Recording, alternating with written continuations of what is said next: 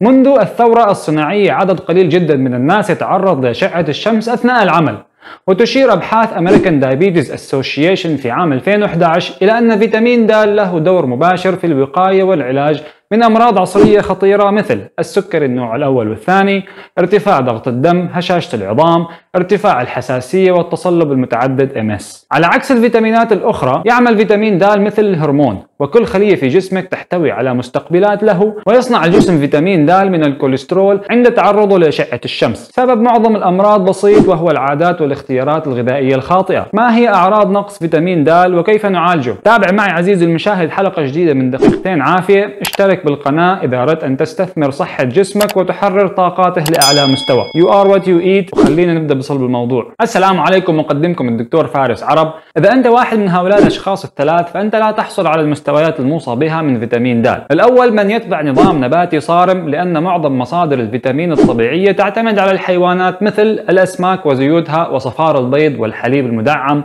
وكبد المواشي. وأيضا امتصاص فيتامين د يعتمد على توفر الدهون في الوجبة. اثنين، من لا يتعرض لأشعة الشمس، لأن 80% من حاجة الجسم اليومي لفيتامين د تأتي من تحول الكوليسترول عندما يتعرض جلدك لأشعة الشمس. فإذا كنت في المنزل أو ترتدي ملابس تغطي الجسم أو تغطي الرأس لأسباب دينية أو لديك مهنة تمنعك من التعرض لأشعة الشمس فأنت عرضة لخطر النقص. النوع الثالث أصحاب البشرة الداكنة، تنتج صبغة الميلانين لتحد من وصول الأشعة الفوق بنفسجية الضارة إلى الجلد، وهذا يحد من إنتاج فيتامين د.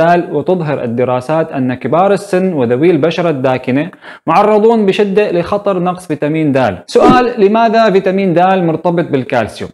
لسببين اثنين: واحد، تمتص الأمعاء الكالسيوم عند توفر فيتامين د، واثنين، يمنع فيتامين د طرح الكالسيوم من الكلى. الأعراض الأولية لنقص فيتامين د ونقص الكالسيوم هي التنميل في الأطراف، آلام العضلات والظهر، الاكتئاب وضعف الشهية وصعوبة البلع، تكسر الأظافر، الإصابة بالمرض أو العدوى بشكل متكرر، الشعور بالتعب والإرهاق. وإذا لم تتعالج فتصبح الأعراض أكثر خطورة: ضعف شفاء الجروح، تشوش ذهني والتهيج مع القلق، تأخر النمو والتطور لدى الأطفال، مشاكل الغدة الدرقية، تآكل الأسنان، مشاكل في تنظيم ضربات القلب وضغط الدم، هشاشة وكسور العظام المتكررة، وتساقط الشعر. الآن السؤال: هل كمية ضوء الشمس له علاقة مباشرة بالحصول على ما يكفي من فيتامين د؟ نعم، يتم إنتاج فيتامين د عندما تتعرض البشرة لأشعة فوق بنفسجية UVB، والتي تنبعث بشكل طبيعي من الشمس. وتعتمد كمية فيتامين د التي تصنعها بشرتك على عوامل مثل: واحد، الوقت من اليوم، أشعة الشمس هي الأقوى بين 10 صباحا و3 بعد الظهر. اثنين، مساحة الجلد المتعرضة للشمس، كلما زادت المساحة زاد إنتاج الفيتامين، وتختلف في حال الوقوف عن الاستلقاء. ثلاثة، كمية الأشعة تقل بسبب الغطاء السحابي وتلوث الهواء. أربعة، مكان إقامتك، تتمتع المدن القريبة من خط الاستواء بمستويات أشعة فوق بنفسجية UVB أعلى. خمسة، محتوى الميلانين في بشرتك. الميلانين هو صبغة بنية سوداء في العين والشعر والجلد.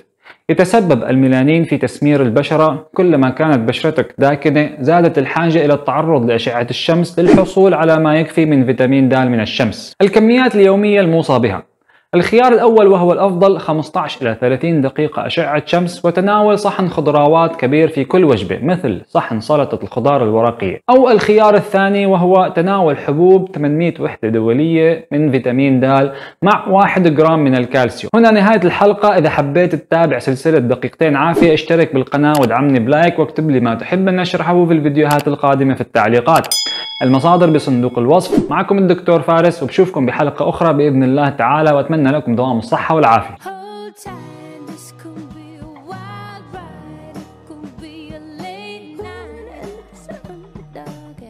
Gonna be the lucky one.